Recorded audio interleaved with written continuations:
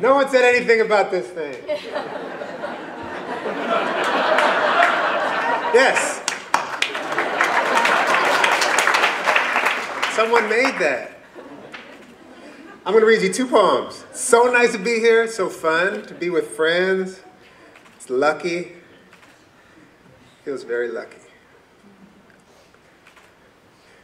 First poem is called Burial. Burial. And I have to ask you a question. Who in the audience has done something with their placenta?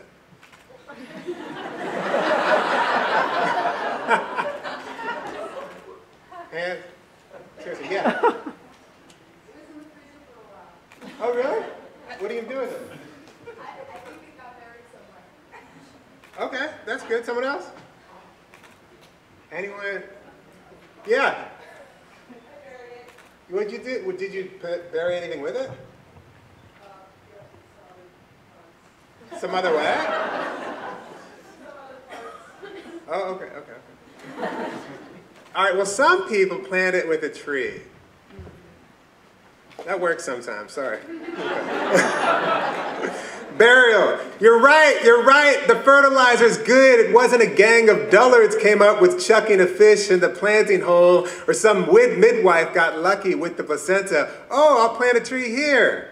And a sudden flush of quince and jamming up for months. Yes, the magic dust our bodies become cast spells on the roots about which someone else could tell you the chemical processes. But it's just magic to me.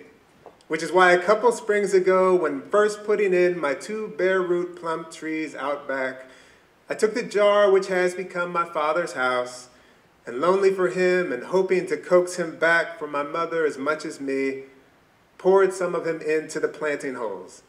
And he dove in, glad for the robust air, saddling a slight gust into my nose and mouth, chuckling as I coughed, but mostly he disappeared into the minor yawns in the earth, into which I placed the trees, splaying wide their roots, casting the gray dust of my old man evenly throughout the hole, replacing then the clods of dense Indiana soil until the roots and my father were buried, watering it all in with one hand while holding the tree with the other, straight as the flag to the nation of simple joy, of which my father is now a naturalized citizen, waving the flag from his subterranean lair. The roots curled around him like shawls or jungle gyms, like hookahs or the arms of ancestors, before breaststroking into the xylem, riding the elevator up through the cambium and into the leaves where, when you put your ear close enough, you can hear him whisper, "Good morning."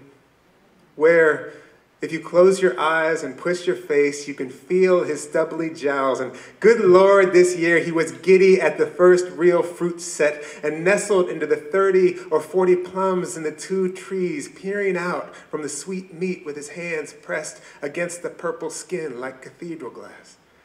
And imagine his joy as the sun wizarded forth these abundant sugars, and I plodded barefoot and prayerful at the first ripe plum swell and blush, almost weepy, conjuring some surely ponderous verse to convey this bottomless grace. You know, oh Father kind of stuff.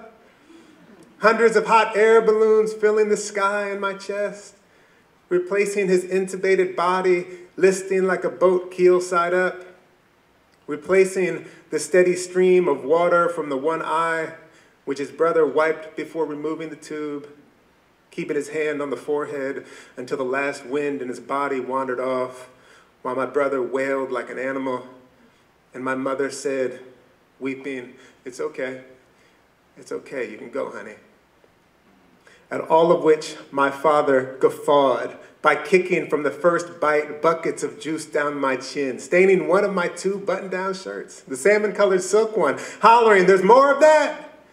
Almost dancing now in the plum, in the tree, the way he did as a person, bent over and biting his lip and chucking the one hip out and then the other, with his elbows cocked and fists loosely made and eyes closed and mouth made trumpet, when he knew he could make you happy just by being a little silly and sweet.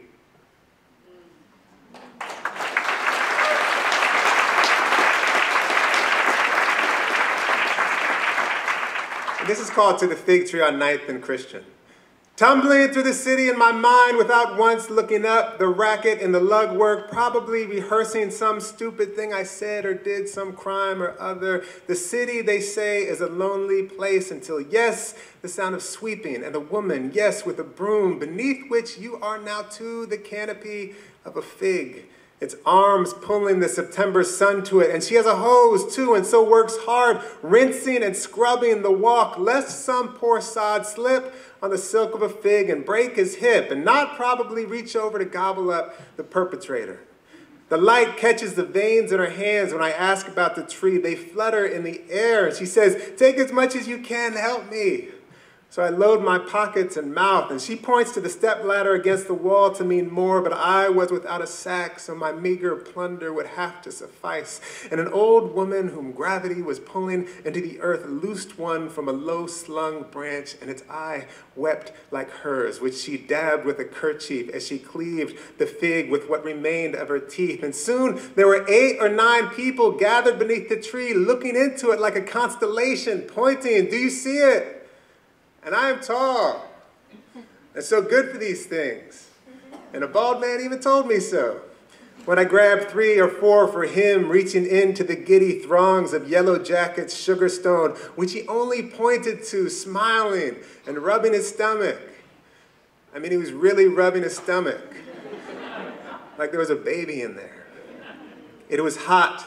His head shone while he offered recipes to the group using words which I couldn't understand. And besides, I was a little tipsy on the dance of the velvety heart rolling in my mouth, pulling me down and down into the oldest countries of my body, where I ate my first fig from the hand of a man who escaped his country by swimming through the night, and maybe never said more than 5 words to me at once, but gave me figs. And a man on his way to work hops twice to reach at last his fig, which he smiles at and calls baby. "Come here, baby," he says, and blows a kiss to the tree, which everyone knows cannot grow this far north, being Mediterranean and favoring the rocky, sun-baked soils of Jordan and Sicily. But no one told the fig tree or the immigrants.